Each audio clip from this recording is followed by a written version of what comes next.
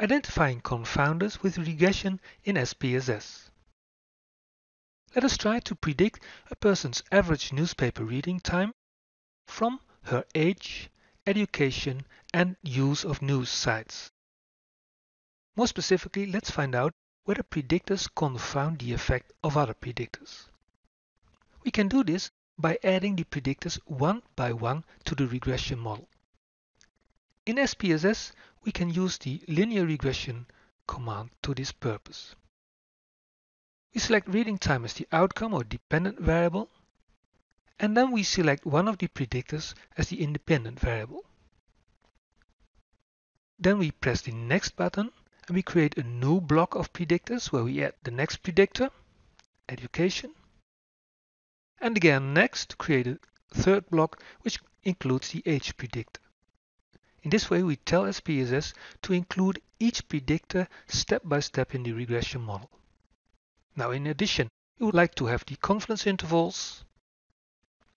We ought to check the assumptions for regression analysis with some plots, but this is discussed in another video, so let's skip that. Let's paste and run, and here is the output. SPSS has estimated 3 regression models for us, and the models are summarized in the first table. The first model only contains news sites used as a predictor, the second one adds education, and the third one adds age. Now each of those models has a particular model fit, an R-square value, and we can see in the second table that model 1 already explains more than 70% of the variance in newspaper reading time. So this is a very good predictor. The second model predicts average reading time hardly better, but the third model, including age, has a better prediction of about 8 percentage points. Now these model fit results do not tell us about confounding. We have to go to the coefficients table. For each model, the regression coefficients are estimated for the predictors that are included in that model. The first model is a simple regression model. It only contains news sites used as a predictor.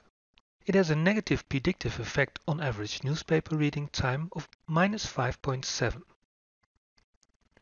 The second model, education level, is added, and we see that the negative effect of news sites use has slightly increased to -5.8. Now if we have a look at the confidence interval, we see that it is so wide that we really should not make anything out of this very small change.